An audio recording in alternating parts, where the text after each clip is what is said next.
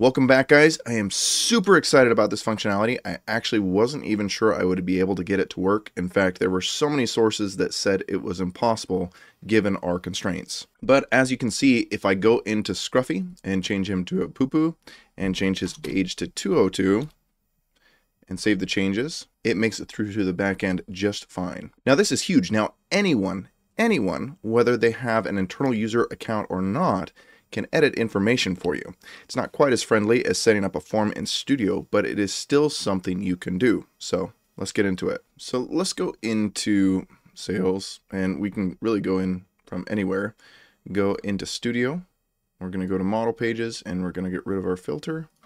And we're going to get to our dog's model page. Go ahead and click on the record view, because that's where we're editing records, okay? And there's going to be a lot of stuff in here that you probably don't necessarily recognize. There actually is some JavaScript, which is what we needed to be able to submit the record, but it should be just clear enough to where you can edit this and make it work for your own purposes. So I'm going to walk you down through the code. There's a lot going on here. And honestly, I don't 100% understand everything here, but I do know how to adjust it, and I did make sure that I got it so that certain field types did work so that you can see how they work and you can use this for yourself. So the big thing that sets us up here properly is having a form so that we can receive information. Inside of that form, we have some divs that set up our fields. So first we have a label for name, then we come in and we say, okay, here's the name of this text type input. It's x_name, and the value that we're setting in here at first is the record x_name, so it starts with the correct value for us. So this is a very simple text control. If we pop over to our website, in our test account, you can see that's represented with the label here, and then the field for input right here with the existing value right here as well. So this next field is a little bit difficult because it's a many-to-one, and we have to use a selection input here. Even with Odoo's own forms, generally the selections are explicitly stated, at least by Odoo. Whereas if we come back in and look at my code right now, what happens is we're looping through all of the dog breeds, okay? And then we're setting the value that's selected to the current breed that's on the record here. This works very, very well. The only problem is when we come in and we're going to pass this in to our JavaScript, is it was putting it in as a text field, which causes us problems. So this line 66 right here goes ahead and forces it to be an integer. That's a key piece, and it won't work if you don't have this piece right here, this 66. So for many-to-ones, to get all the values right here, and you can filter them down more if you want with this search, but to get all the values for that many-to-one so that we have those for our users to select, we need to set it up just like this. And I say just like this, we want to get our model name in here, okay? That's the only thing that we need to change for, and this is for the many-to-one model, the model that we're related to, okay? Then we're setting a variable called breed, okay? And we're setting the value of each selection to the breed ID for that selection, okay?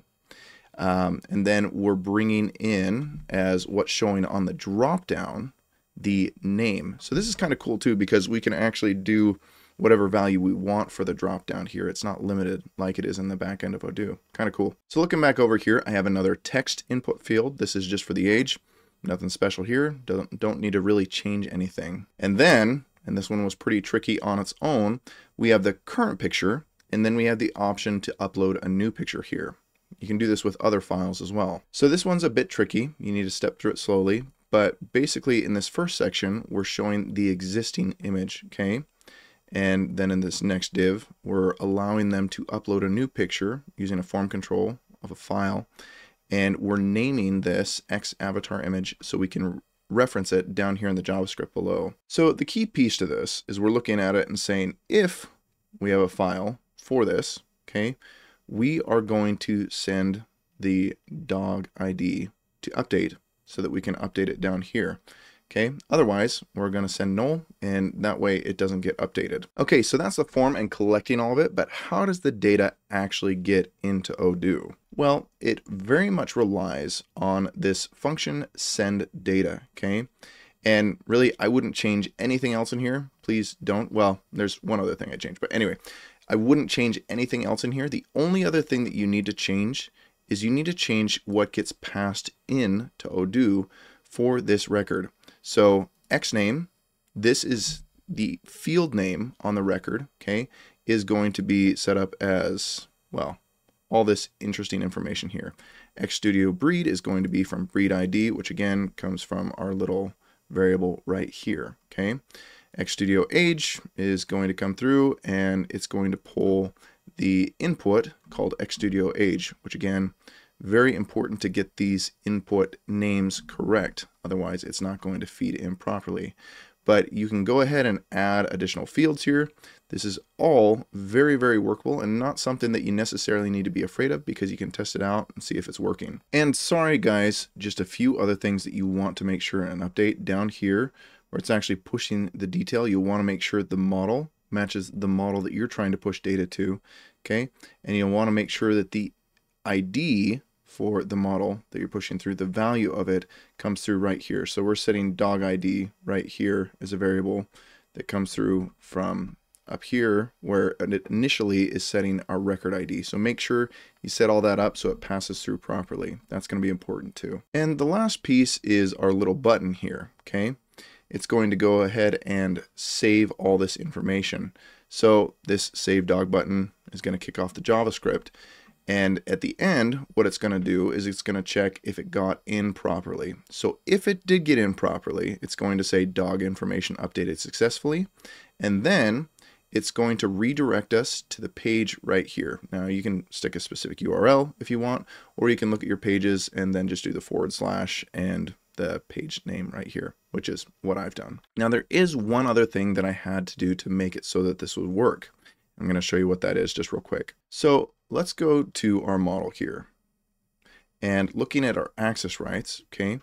So right now we've got user type internal user, okay? And I've got read, write, create. I don't have delete access, so we could change that if we wanted to. But right here, I've got website integration public model access. Now I gave this all this access. Now I probably should have done this a little bit differently. You certainly could, and you could come into this and say portal user. And this is probably the correct way to do it really, is to go to portal user, and we're going to set this for portal user, okay? We're going to take back off the access that I granted here, okay?